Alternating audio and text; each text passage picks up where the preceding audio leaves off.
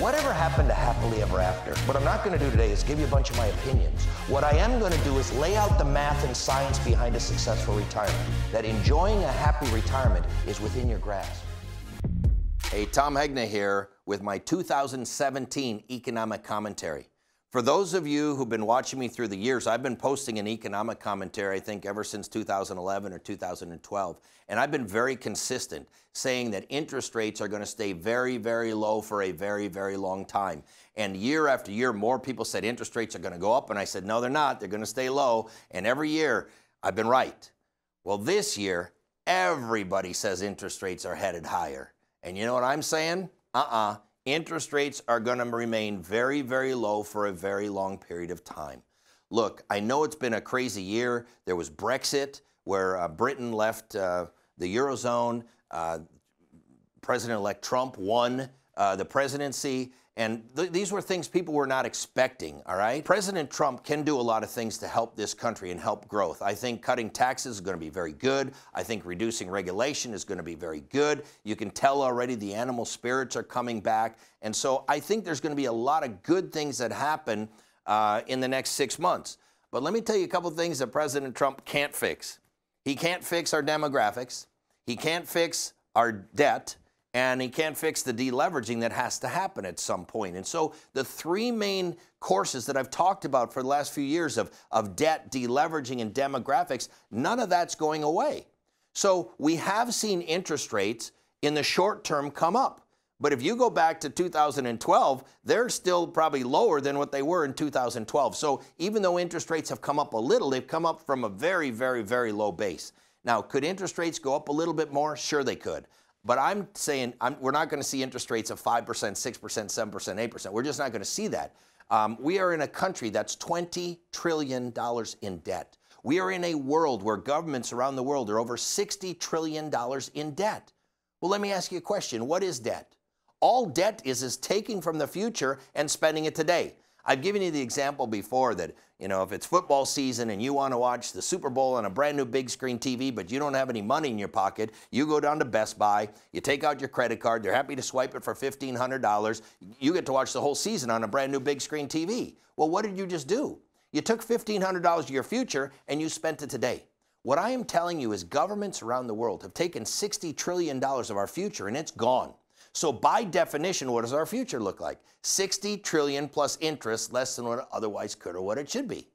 Well, as we've said before, some of you have been in debt. You've had credit card debt, you've had student loans. What happens when you're paying off your debt? What aren't you doing with your money? You're not spending it or saving it. See, the paying off of debt is called deleveraging. It's highly deflationary. Now, how do governments get out of debt? Well, typically they raise taxes, they cut spending. Well, that strangles an economy. That's highly deflationary. Now, the third way to get out of debt is what President Trump is talking about, which is growth. And growth is the best. We hardly ever hear about it, but now we're starting to hear about it. But I'm telling you, we can't grow enough because of the third big D, which is demographics. So you've got this massive debt that's deflationary. You've got this deleveraging that governments are going to have to do to get out of debt. That hasn't even started yet. And then you've got the demographics. We're getting old. Europe is old. Japan is very, very old. China will get old before they get rich. Do you understand? Old people don't spend any money. So think about this. These 78 million baby boomers, every single day for the rest of your life, they're going to be spending less and less and less. Europe is going to be spending less and less and less. Japan is going to spend less and less and less. So you've got this massive debt, this deleveraging, this demographic that's going to cause deflationary, not inflationary pressures. Now, Trump says he can get growth up to 4 or 5%. Highly unlikely. I mean, I hope he does. I hope he does. We could grow out of some of these problems if we did. And if he does get growth up to 4 and 5%, we will likely see interest rates go up. I'm just highly skeptical that it can be all done, all right, because of the demographics of the world. So here's the deal. Right now, I think the U.S. is the cleanest shirt in the dirty laundry. So yes, we have problems, but we don't have as big of problems as Europe. We don't have as big of problems as Japan. We don't have as big of problems as China. So my prediction is this, that the market, when it crashes, I don't know when it will, but when the market crashes, I don't believe it will be U.S.-based reasoning. I think it's going to be something overseas. Italy has huge problems with the Italian banks. The Italian banks are literally zombies, and banks could fail. Greece is still in huge trouble. Other countries could choose to leave the euro. If a Spain or an Italy or a France or a Germany left the euro, that's game over. The euro will be done, and that could cause huge problems with many banks. So you need to know there's a big problem with European banks. There's also a big problem in China with their debt, and their growth rate has been slowing. They've been trying to do all kinds of games to make that do better or look better, and so I think China has a big problem. Japan is way worse than we are. So if you want to know what's going to happen to us, like our debt and our deficits, watch Greece, watch Japan. We'll know what's going to happen to us by what happens to them, because they're way worse than us. So what I would tell you is this.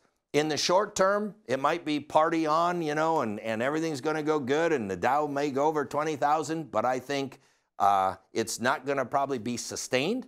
And I don't believe interest rates are going to head much higher. They might head a little higher, but I think there's going to be some trouble somewhere in the world that sparks a big problem over here. You could see the market crash significantly, and at that time interest rates will drop significantly, and I think we're going to continue to have very low interest rates as far as my eyeballs can see.